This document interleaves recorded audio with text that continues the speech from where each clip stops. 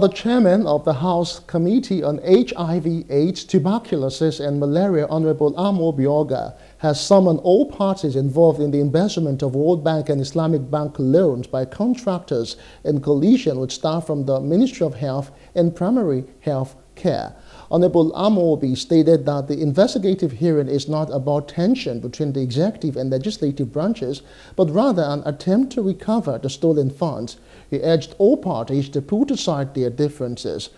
However, Amobi expressed disappointment at the absence of the Minister of Health and the contractors who handled the projects. What we want to do is to see a way to resolve this matter amicably. Because the more we stretch it, the more Nigerians are suffering. We are in governance for the betterment of the common mass. We are not here to drag issue of executive and legislature. No.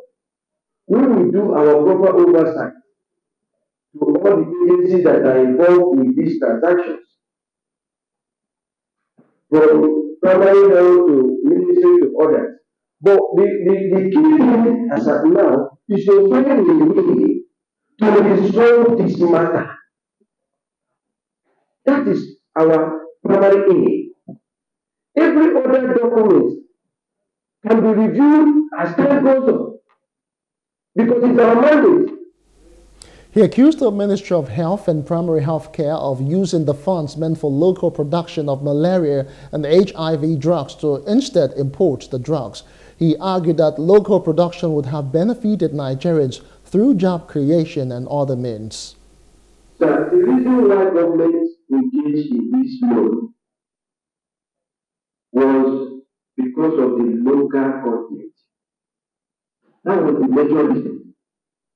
You are talking about an agreement. We are talking about our act that should supersede all.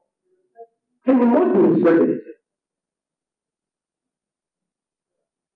If the president can respect our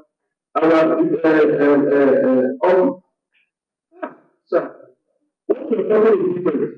This is orderly agreement. After I have been elected.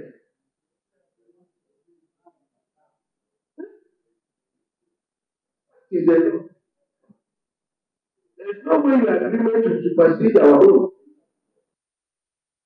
Hello, hope you enjoyed the news. Please do subscribe to our YouTube channel and don't forget to hit the notification button so you get notified about fresh news updates.